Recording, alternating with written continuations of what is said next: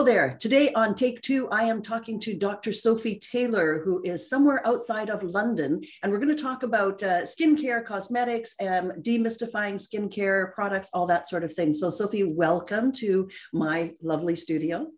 Oh, thank you. Thank you for having me.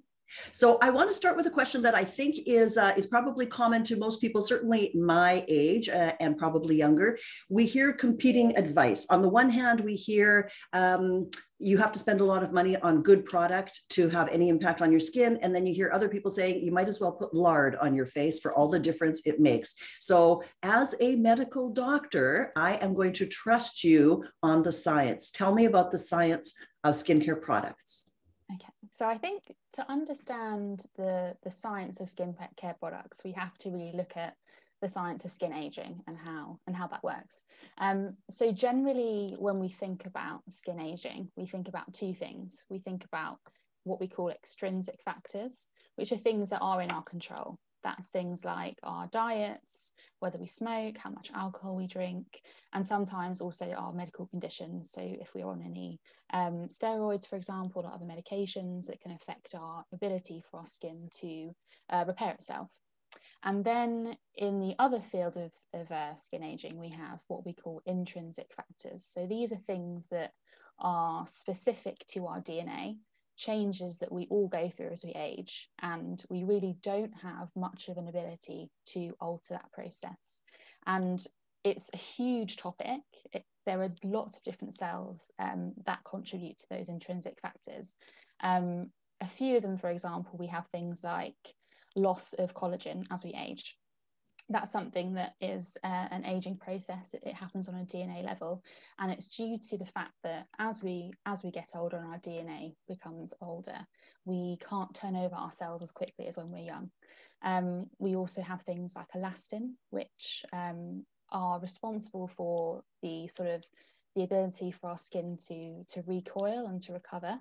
And as we get older, the network of elastin gradually breaks down, and that causes our skin to become much more lax.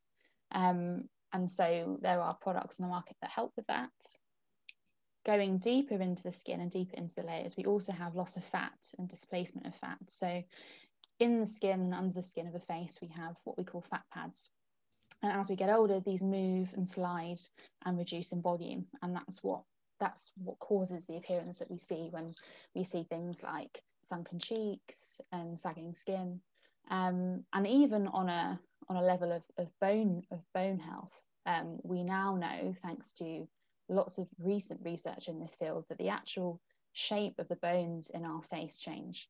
So, for example, the orbits, which is the holes in the skull where our eyes are, they get larger. And so you can imagine that on that level, if our bones are changing, if the fat's being displaced, if the cells in our skin aren't doing what they're supposed to do, there's really nothing that we can do, such as putting butter on, that's going to affect that process. We need certain products to slow that down and to give us some support, and that's really where the science of skincare comes from. It's targeting those processes individually to try and achieve. So when you describe so many things happening at a molecular and at a bone structure level, truly, how much impact can you get with something that is externally applied, no matter how good the product? Yeah. So I think obviously products that are applied externally, skincare, generally you're targeting the cells of the skin, the epidermis, the upper layers.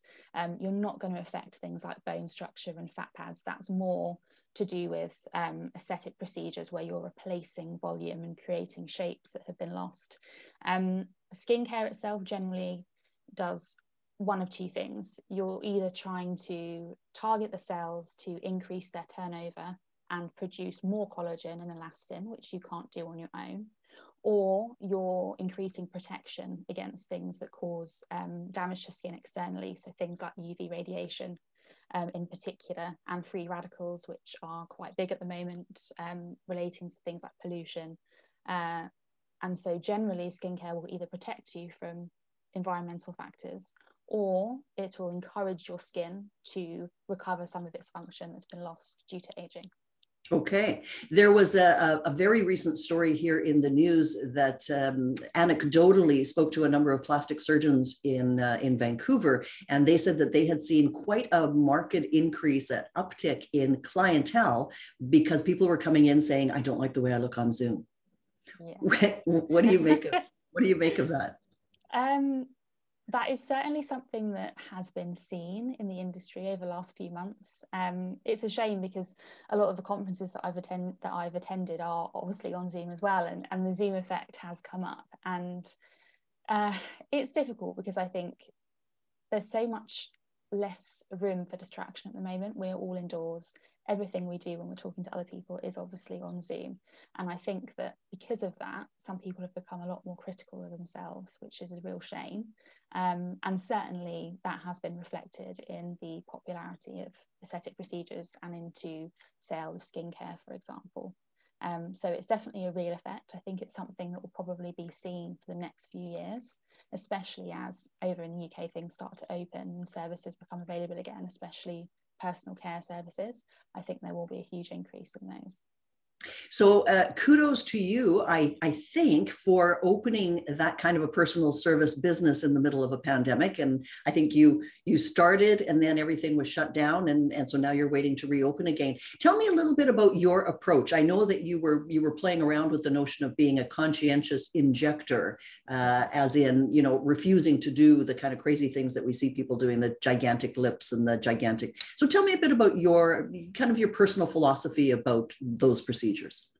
Yeah, of course. So I think firstly, going back to deciding to go into this industry, I was actually quite torn. On one hand, I'm quite a creative person and I really enjoy speaking to people and spending time with people and making them feel better about themselves. So aesthetics is a way of doing that. But then on the other hand, it can have quite a bad reputation in the industry, especially when we see articles of really young people, young celebrities, role models, or people who are seen as role models to young women and young men, undergoing procedures and changing the way they look so drastically that it really is quite sort of disheartening to see sometimes.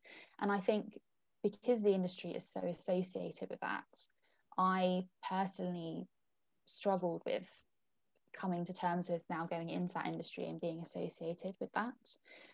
So right from the beginning, I wanted to sort of set myself apart and make it really clear that whilst I completely respect everyone's opinions with regards to what's beautiful and what isn't, I think we all have our own beauty ideals, and there are these beauty ideals that are pushed onto us by the media, and I wanted to be separate from that. So that sort of, I had to take a look at things like my marketing. So things like choosing images for my website. I wanted to make sure that I was inclusive of older women, of women of colour, and definitely not promoting pictures of people in their teens and 20s with really disproportionate features.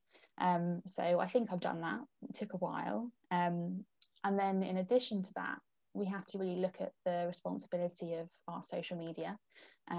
So things on Instagram, for example, there's something that I've done recently that I think has been quite beneficial, is that I've wanted to start an inspirational women sort of spotlight that draws in the fact that I'm quite creative and that I like to do a lot of drawing. So something that I've done is I have chosen a woman in the sort of acting industry for every decade of life, so 30s, 40s, 50s, 60s, 70s and 80s, and drawn them. And I've been really careful to choose women who I think are naturally really beautiful, who may or may not have had procedures done, but who also represent women who are intelligent, who have made many great achievements in the acting industry, but also who are very charitable, and women who I think are probably a better kind of role model for young women to look to, as a way to show people that I'm not trying to encourage lots of young people to get procedures and look up to people who perhaps need to be a bit more responsible. Mm-hmm. People who are actually built out of spare parts rather than being themselves. You know what I really appreciate about your Instagram posts, even though A lot of them include product. What I've noticed is that a lot of those products are, as you say, preventative. So to try to prevent further damage to your skin as opposed to something that's artificial. So I've really appreciated that you've taken that tack of look after yourself before you need someone to fix you. Is that a fair assessment? Yeah, absolutely. I think when you have a client that comes to you and they're concerned about something to do with their appearance or about aging, really the best practice is to find out from that person how they look after their skin. And if they don't already have a good skincare routine in place, that's really the first place to start. Things like anti-wrinkle injections and dermal fillers should really be a last resort to a good skincare regime. And I think it's really important as a conscientious practitioner that you recognize that, and that instead of going straight for the procedures, you actually take a step back and think about that person's skincare routine and whether or not they could start there and then move on to a procedure if they need to or if they want to. Okay, so the last thing I'm going to ask you is, in a nutshell, what would be the best advice you could give people that are concerned about their appearance in general, and their appearance with a focus on their skin? What would be the main advice you would give people? Oh gosh, okay, that's a hard one. I would say definitely look at what you're doing to your body. So are you drinking enough? Are you wearing sunscreen? Are you eating well? Are you smoking? Things like that you could really change and make a huge difference. And then when it comes to skincare, I would say I don't personally believe that you have to spend a lot of money to have a good skincare regime. I think as long as you have a routine with at least a bare minimum number of steps and you stick to the routine, I think that is really beneficial. There are certain types of products that I think everyone should use. And generally it would be three things. So one would be vitamin C, which is really important. It's a powerful antioxidant, and it really protects against free radical damage from pollution, for example, and that can be applied in the morning. Sunscreen, arguably, is the most important anti-aging measure anyone can have. So if you don't wear sunscreen, wear it. Even if you wear makeup that contains SPF, that is not enough. You need an actual separate sunscreen of minimum SPF 30, and you have to wear it all year round, not just summer. And then lastly, I would definitely recommend looking into a vitamin A product in the evening. Even though vitamin A is advertised as anti-aging, I think the earlier you introduce it into your routine, the better. So 20s, 30s, start using it, and you'll really notice a difference as you get older into the 50s and 60s. Wonderful. Dr. Taylor, thank you very much for that. That was really fun. And hopefully that was enlightening for people. So thank you very much. And I wish you all the very, very best in your new business. And I hope you can reopen your doors soon. Oh, thank you very much. Thank you for having me.